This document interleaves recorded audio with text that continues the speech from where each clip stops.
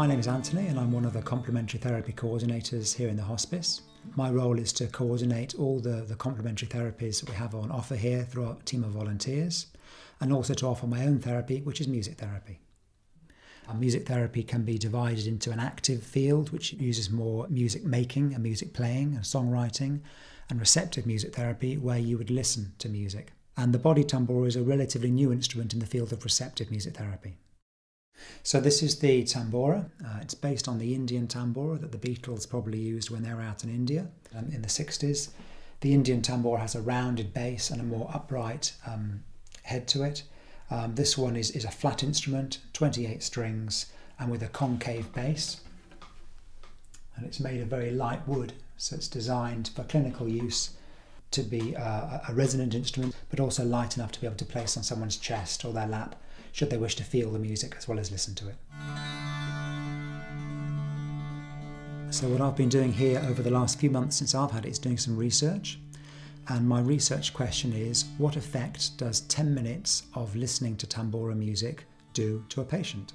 And so far I've done a reasonable number of readings. The average on the scale of 0 to 10 before they listen to tambora music would be 7.5. After 10 minutes of listening to the music with no other intervention, it comes down to 2.5 out of 10. So that's quite a big reduction in anxiety simply by listening to 10 minutes of music.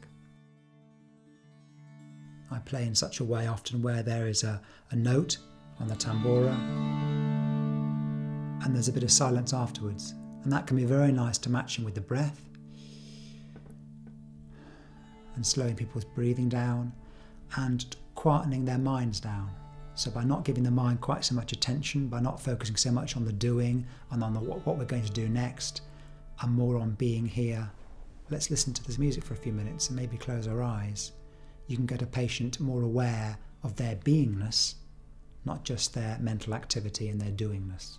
Well, my name is Sheila Williams. I'm a retired primary school head teacher, and I've been coming to the hospice now over a period of about 10 weeks, owing to the fact that I've got secondary breast cancer.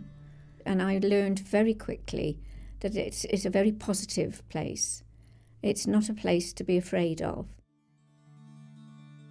I'd never heard of a Body Tambora because there are only about 50 in the world as far as I understand it, and this one here is the only one in the UK. It certainly has a very relaxing influence on me because you can feel the tensions sliding away. And I personally close my eyes and I have a vision of the sea coming, flowing and ebbing, and gentle ripples on the beach, or an open countryside with the wind and the beautiful vistas, and a sense of freedom which takes you away from the daily worries of your condition, because your illness is with you whatever you do. But I find this gives you a very welcome respite from it, because you're not thinking of anything else. You're just thinking about the music and the sense of relaxation. One example of how I've used the tambora with an inpatient here is with a lady that I did some work with in day hospice, who knew the work with music and who knew me a little bit. She'd moved into end of life phase and she was in a little bit of agitation and her breathing was quite restless.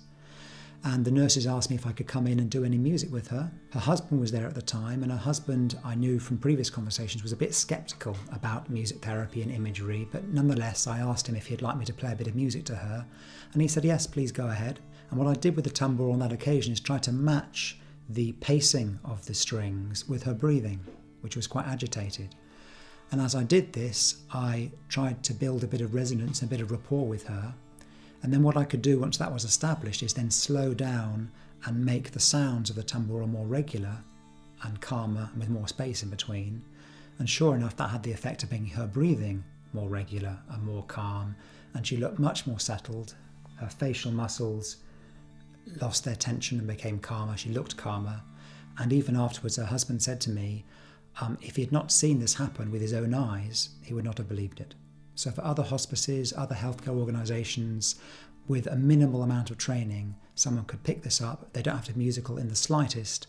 They could play it, and it would have, from my research to date, and the research that's been done in Germany to date, good, effective results at calming patients down, reducing anxiety levels, and making people feel, giving them a greater sense of well-being.